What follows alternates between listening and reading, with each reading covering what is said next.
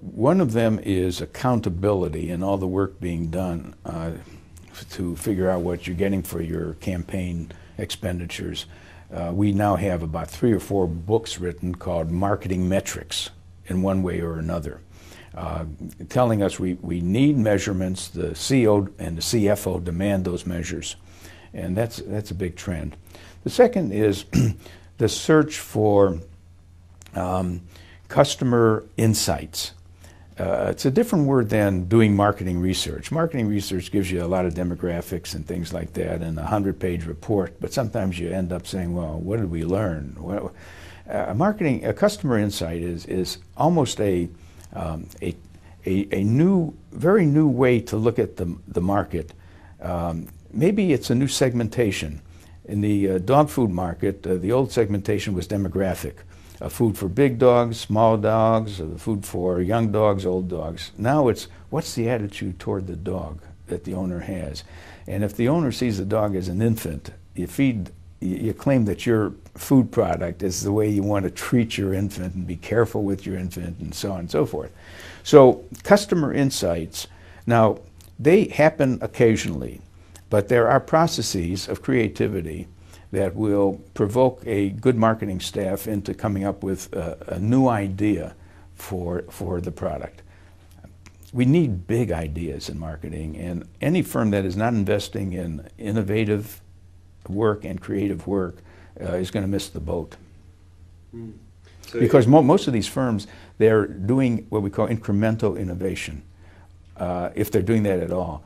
So they're putting out another soup, another brand of cereal. It's even more interesting when instead of just putting out another box of cereal, you make a new thing with cereal, like the cereal health bar. Or you make the yogurt, which has a plastic top and there's cereal in it, so you could then put the cereal in the yogurt, make it more tasty.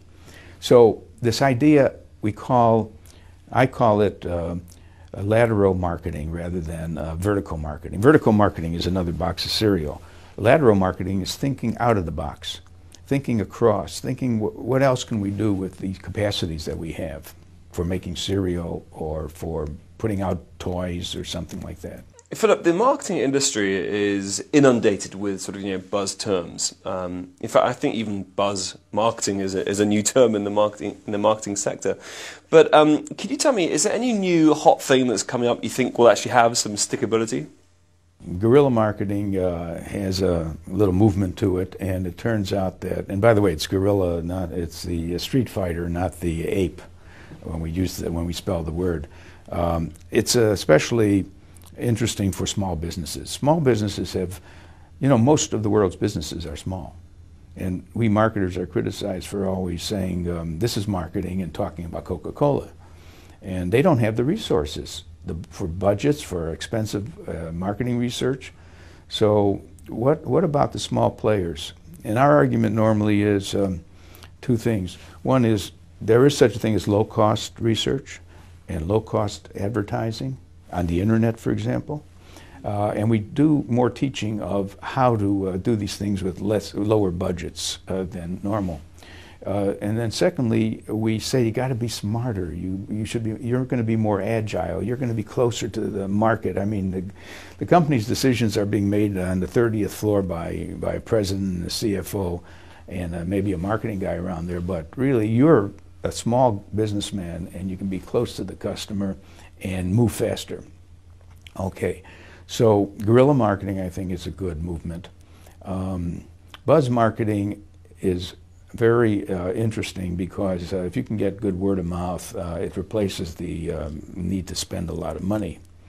And there's two ways to do buzz marketing. Sometimes you hire someone who's very sexy and everyone wants to see them in action, Tiger Woods, and you get him to endorse your shoes or something like that.